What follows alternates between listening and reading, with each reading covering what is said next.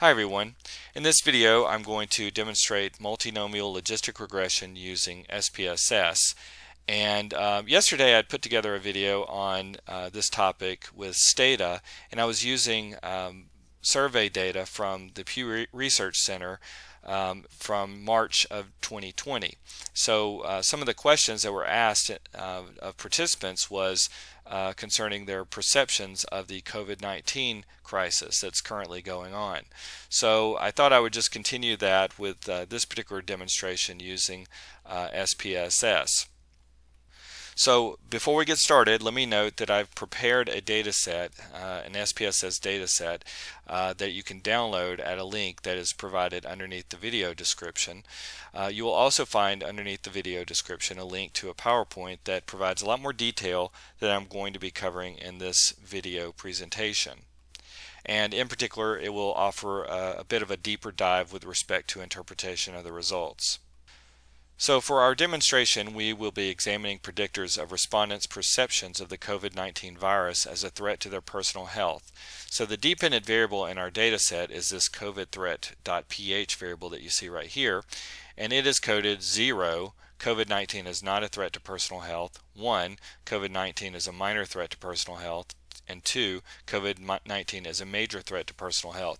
The predictors in the model include gender identification, which is indicated by the female ID variable, and it's coded 0 for identified as male, 1 for identified as female.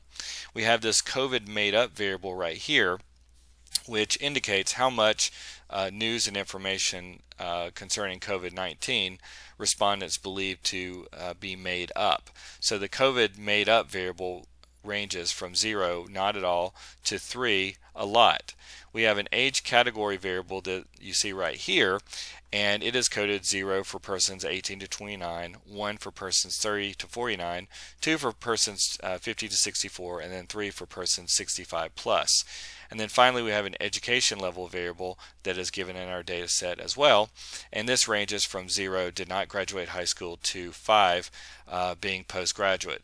So for this demonstration, what I decided to do was to take the age cat variable and dummy code it. So we're going to have each dummy coded variable will represent comparisons between individuals in the 18 to 29 age group. This is going to serve as a baseline category, and then those in the 30 to 49 age group, those in the 50 to 64 age group, and then those in the 65 plus age group.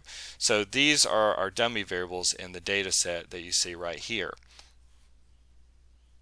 Now I also want to mention that multinomial logistic regression is typically used when you have a categorical dependent variable, typically a nominal dependent variable, but you can also use it in the context of ordinal when you have an ordered categorical outcome variable. Preferably if you have an ordered categorical variable as your DV, you might opt for ordinal logistic regression instead of multinomial logistic regression. However, if the proportional odds assumption associated with the ordinal logistic regression is not met, then it makes more sense to use multinomial logistic regression. So I did some preliminary analyses, and in fact when I was putting together another presentation using Stata, I found that proportional odds assumption to be violated. So that's why we're sticking with this approach here, despite the fact that the dependent variable may be considered ordered categorical. Okay, so here I've opened up SPSS, and what I'm going to do, first off, we'll just look at our variables. There's COVID threat, female ID, age category variable. There's our education level variable, COVID made up. Then the age 30 to 49 dummy variable, age 50 to 64 dummy variable, and age 65 plus dummy variable. So what we're going to do is go to Analyze Regression, and then go down to Multinomial Logistic Regression. We'll move the COVID threat variable to the dependent variable box, and by default it's going to select the last group as a reference category. So the last group for the COVID threat variable happens to be the major threat category. So if I want to reset this, I can. I'm going to reset this to first category to make the not a threat group my reference or baseline category.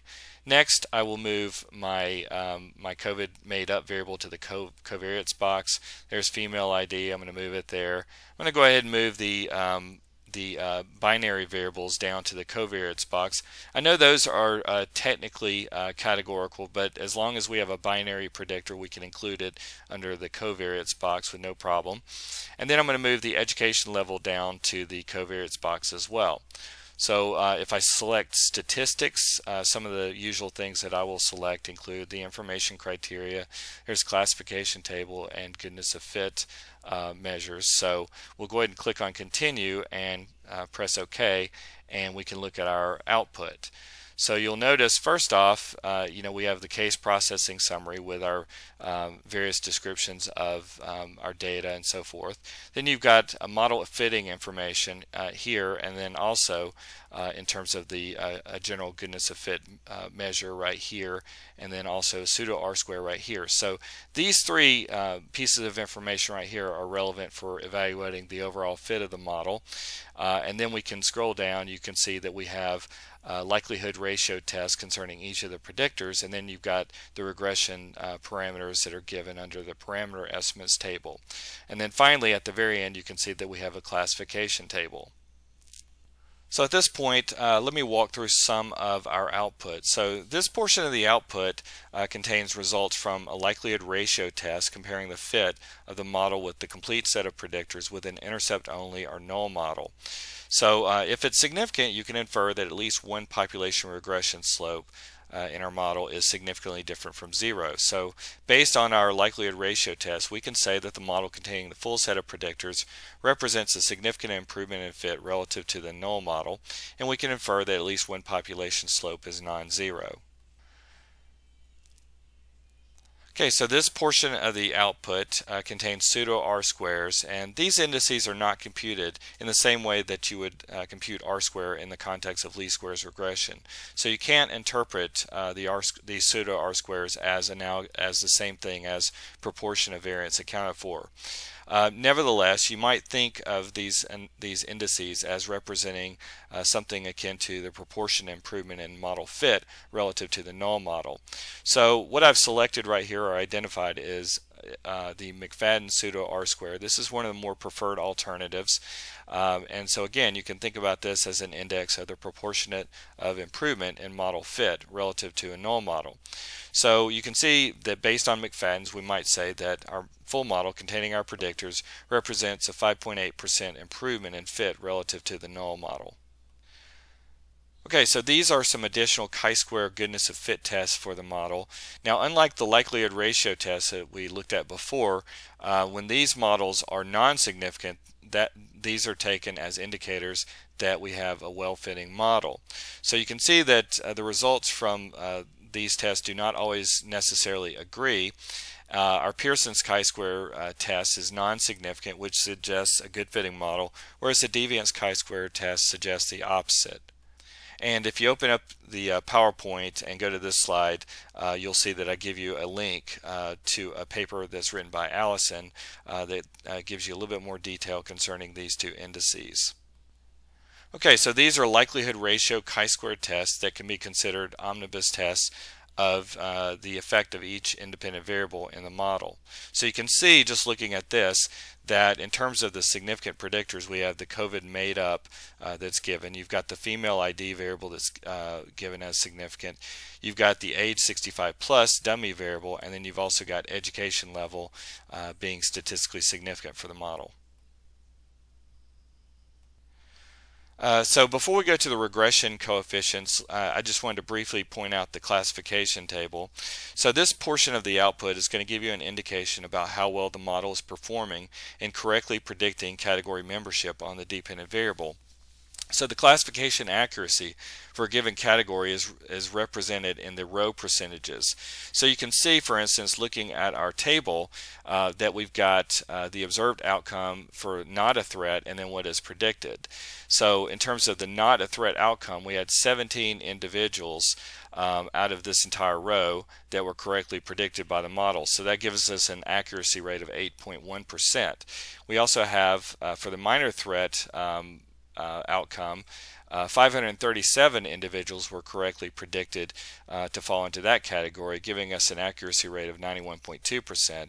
And then the major threat outcome, you can see that 42 individuals out of all of those that were observed to reflect a major threat, basically giving us 16.6% classification accuracy. So you can see that the overall classification accuracy for the model is 56.6, which is not particularly good if we were trying to predict the likelihood of falling into our respective categories on the dependent variable.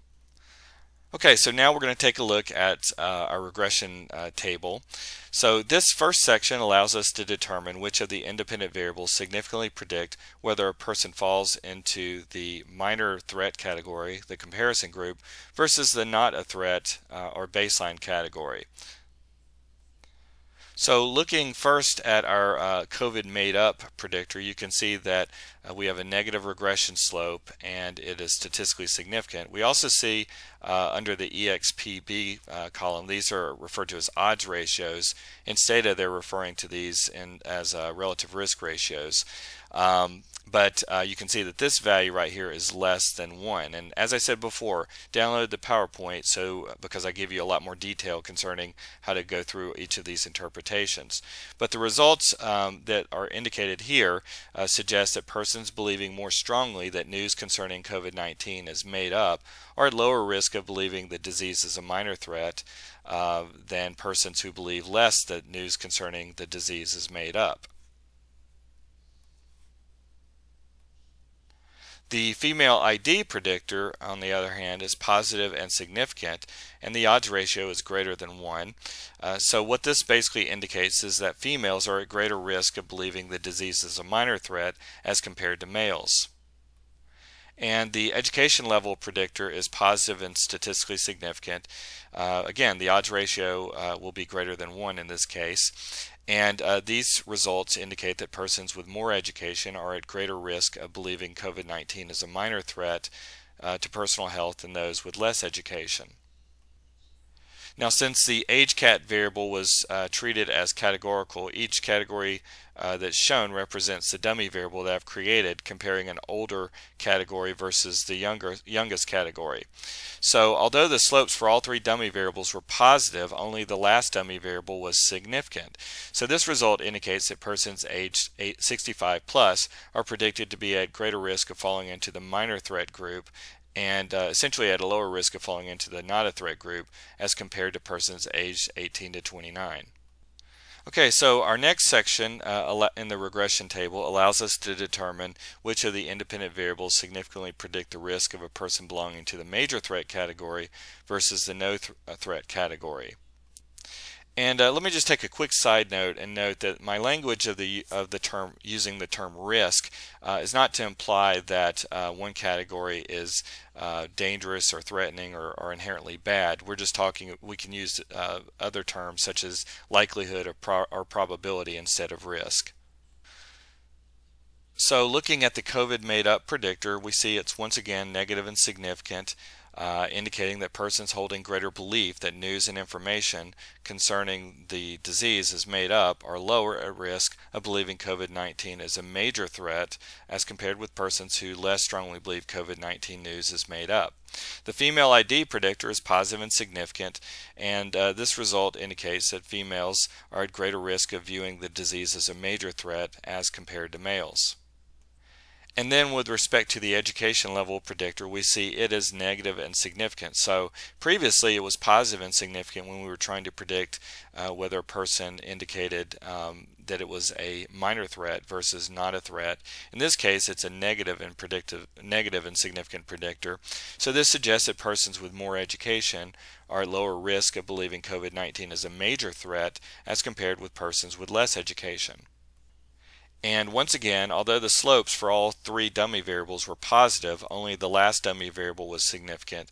And this indicates that persons aged 65 plus are predicted to be at greater risk of falling into the major threat group, it should say major threat, as compared to persons aged 18 to 29. So you can also see I've just fixed that in the PowerPoint. So at this point, that pretty well concludes this demonstration of multinomial logistic regression using IBM SPSS. And it's my hope that you will all be healthy and safe in the days ahead. So thank you for watching.